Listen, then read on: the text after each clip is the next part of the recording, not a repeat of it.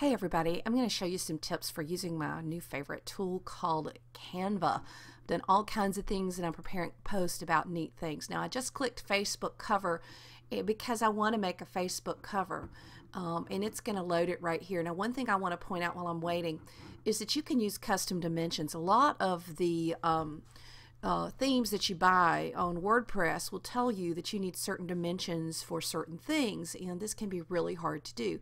So you can come in here and you can click and use custom dimensions. Now you're going to see that I actually did some custom dimensions and some things for my blog to redesign the header for my blog using this custom dimensions feature, and I was really impressed. Now the one thing I'll say on this before we get to a blank design is it was a little tricky to make sure everything was lined up, so I'm not showing it full screen right now, but you do have to go maximize it, make it really full screen, and there are some tools to help you keep things lined up, but they're a little harder to see when it's smaller. So if you have a long graphic like this, sometimes you may have to make it go really big screen to try to get that. You can't really hide this over here, and for lining up graphics it would be nice if you could. And if I wanted to make other banners of this type, I could just click add new page, which is really cool. So let's go to our untitled design here that's been working. And what you do is you look over here and it's got some pre-done ideas. Now when you put your mouse over, if it costs any money, it's going to say like $1 if it's going to cost you anything. And I think I'm going to pause this for a second so I can pick out which thing I want for my Facebook fan page that needs an uplift. Okay, so that took me a little bit of time. There's all kinds of options down here at the bottom for photos and things, but I'm not going to use a ton of photos. There's so many options. It's just crazy. It would be great for a school to use some of those options, but I've decided I'm just going to go with a look of what's already there. So I'm going to drag this shoe image over to the canvas here, and you can see that all of these are images. It says Canva on it. That if I use this particular, that I would pay $1 for each of these, which I don't mind paying if it's a really good photo. But I'm not a shoe person. Now don't go delete these, because leave them here for a reason. We're going to go to uploads, and this is where I've uploaded a lot of different things as I've been preparing for my identity graphics. I'm going to pause for just a second and make sure I have all the photos I need. And to do that, I'm just going to hit upload your own images. You can also drag them. You can also search for their images too, but I'm going to click upload and do that, and put it on pause so you don't have to watch me go through my too many photos and figure out which ones I want to use. Okay, so now I have got these photos in here, and I am going to show you how to drag a photo in. So I'm going to grab this, and wherever I point it over, it just throws it in there. Now it may just kind of put it in there in a place or a way that I don't want it in there. Let me put this, I'm going to put a fun shot kind of as the middle. So when I come in here, I can click on crop, and there are also all kinds of filters, but I'm going to make this a little bit bigger here.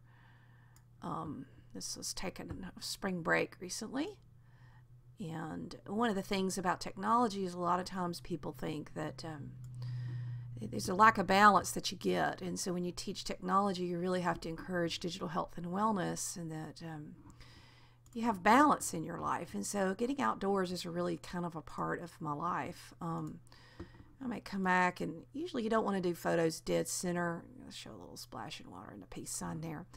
Okay, so what I'm going to do now is I'm just going to take these photos that I've got and put them in there. Not sure which. I definitely have to use my book coming out, so I'm dragging and putting that in there. Probably crop it a little bit just to get it like it needs to be. Sometimes it's easy to get out of proportion if you're not careful. So I'm not quite sure what it's doing right here. It hasn't done that before, probably because I'm screencasting at the same time. So I'm going to work on this. I'm going to add a professional photo over here, and I'll be right back to show you how to add some words and such. Now this is when I can do all kinds of editing, and you click on this, you can change the font, make sure you highlight it, change the font, change the size. I do want to point this out right here. I may not use this particular text, but this is important. you get these predefined colors, and you don't have to use those. You can hit plus, and then you type in your color code. Now I use Color Schemer online. If you just Google Color Schemer online, you should find it to kind of do my palette matching. But I have certain numbers, call them hex numbers, from my blog. So that's my favorite color, blue, right there.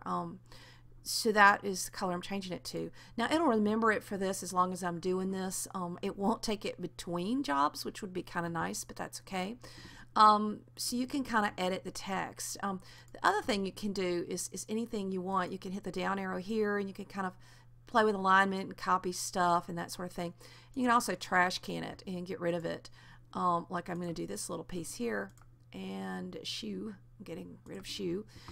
Because I'm going to take my, I did a blog graphic in here for the top of my blog, and I kind of want to see if I don't want it to go on there. I want it to be down here. So I've kind of got it down here. It didn't insert it. No, don't do that. It may be a little bit of a challenge to get it to do what I want it to do. But I'm going to play with this a little bit and see. I think I've got it under control. It keeps trying to put it in the little thing there.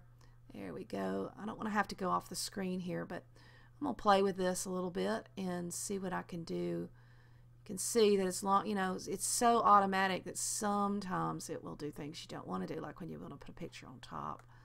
Come on, let's get it there.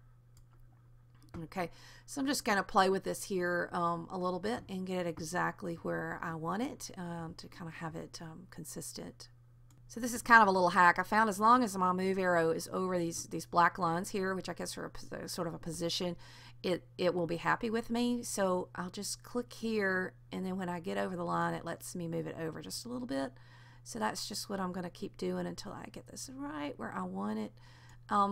It's not, it's not Photoshop, but it is a really cool little tool that you can use. And there's all kinds of graphics. I do want to show you the text.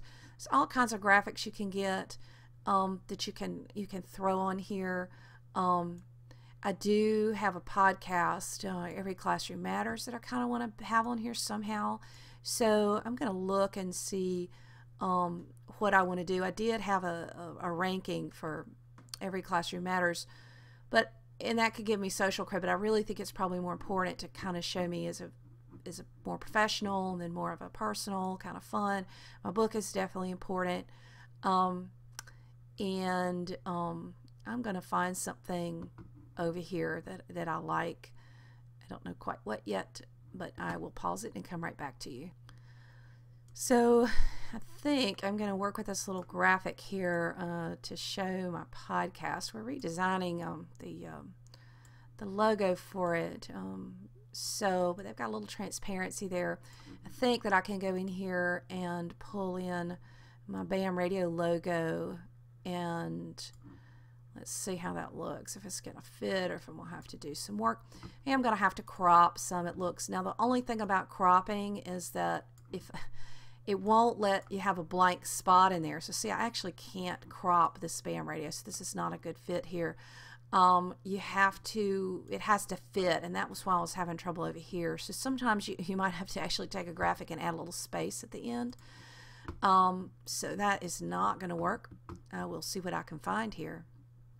Okay, and I want you to have a little experience messing with text. So check out Every Classroom Matters, and I'm probably going to just try to put the BAM Radio logo there. I'm going to drag this and make it smaller. I'm going to change this color, of course. It doesn't fit with the color palette that I've kind of determined that I'm going to do. That's really small. It's going to be a lot bigger when I'm looking at it on Facebook. And sometimes, if I could make this go full screen, you could see a little bit better how it was lined up, but I'm doing it so I can screencast it. It would be a good res here for you. So I'm going to type in another color. Let me see what color I want to use here. I may pause this to mess with colors here. I haven't labeled them very well. There we go. Now you can see that I double clicked the text, and you can see the text thing and then the box behind it come up. So this is text, this is the box behind it, and I can add some colors. It also remembers the other colors, so I could say, do I want it in blue? And then you got to click somewhere else to see if you want it in blue. And you can kind of play with it a little bit.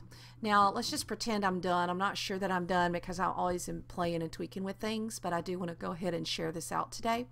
So I'm going to come up here to link and publish. Now I haven't used any Canva images. If I do, it'll ask for my credit card information and will ask me, put $1. Now for those of us who have been blogging for a while, a lot of us use stock photo services and pay for those, and you'll end up paying for a good photo about $1, maybe sometimes a little more. So I don't mind paying. I mean, the thing I like about it is I don't have to go to the stock photo service, export it, pull it in, and go back and forth and back and forth. You can literally see it in here and you don't have to pay for it until you use it. Now this has gone down here to my to a folder. I put everything in Dropbox, a little junk folder. And before you use it anywhere, you always, I don't think that Facebook cares so much about the titles, but when you upload stuff to your blog, there's something called SEO, or search engine optimization, and that matters. And you want to make sure you have things named well, or named appropriately according to what you want to have found. So I'm going to right click and rename this, and I've got a cat problem, so I'm going to pause. Of course, school cat. So I'm not going to talk too much about how to update things, but if you have a page, all you have to do is come in here, and then there will be a little thing that says change cover, and then you can just upload a photo that you want to upload, and then your Facebook cover is changed. And I hope you enjoy Canva. It's a great tool, and just really kind of a neat thing that can really help a lot of us. It's kind of like a Keurig for graphics. And then when I see it, I can say, okay, do I like it or not? And for now, I'm just going to leave it. I've got work to do. I've obviously got to fix some alignment. I'm going to do that here offline in a minute, but you can basically see that I just did a quick little change to my Facebook page, and it worked pretty well. Hope this helped.